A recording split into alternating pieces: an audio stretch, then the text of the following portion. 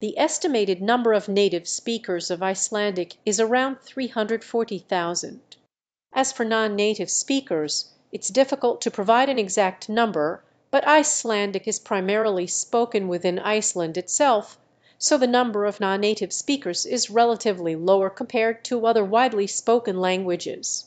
However, due to tourism and international connections, there may be a small number of non-native speakers who have learned Icelandic as a second language or who use it for specific purposes.